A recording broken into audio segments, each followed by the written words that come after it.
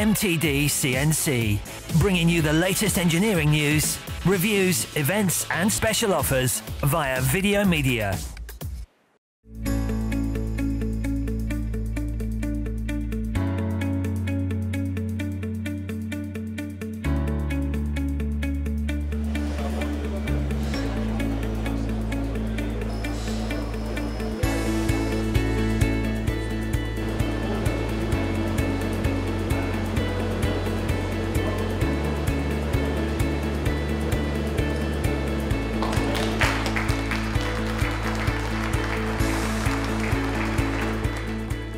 James, you kindly opened the show here for ETG today. Have you been impressed with what you've seen?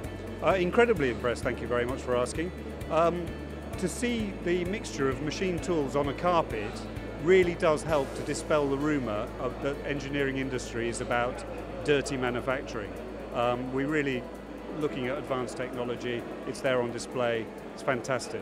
And there's been a lot of people here, and obviously you head up the MAC event as well. Yes. You'll be hoping for much the same next year. Very much so. We're obviously looking to build on success, develop the content, have much more in the education and training zone, be more additive manufacturing, more advanced machine tools, and to make sure that we properly live up to our name of the Manufacturing Technologies Association, which is all about advanced technologies for the complete package to improve productivity in the UK. And I'm sure we'll see the ETG permanent trade show be moved to MAC next year, which should be exciting. Very exciting. We're looking forward to this and more, obviously. Brilliant, James, thanks for your time. Thank you.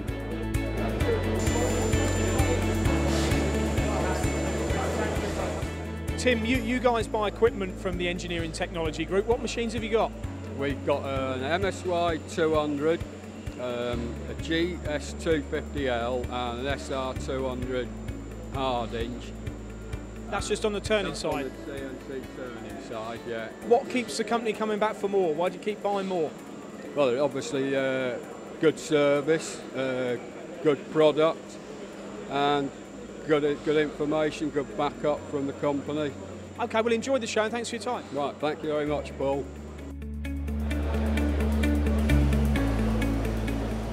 Steve, I believe you've recently joined the Engineering Technology Group. I have, Paul, yes, that's correct. When did you start and where did you come from?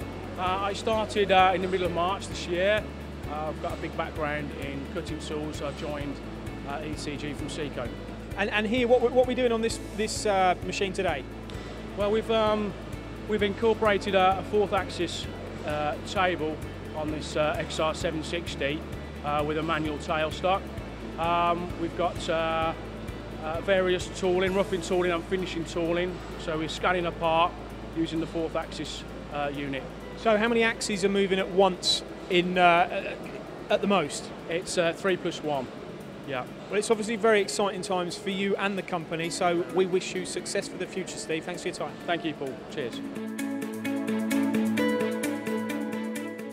So, Martin, it's been an eagerly anticipated event. How's it gone and what's the highlights for you?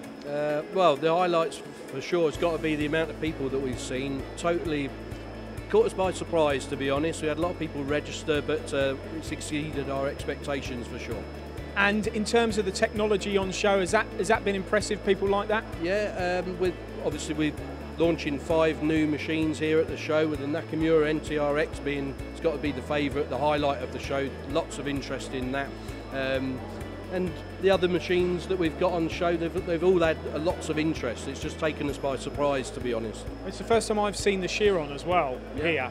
Because you don't normally you haven't had the Chirons here for a while. No, no Chiron in the showroom up until now, so it's generated a lot of interest on its own.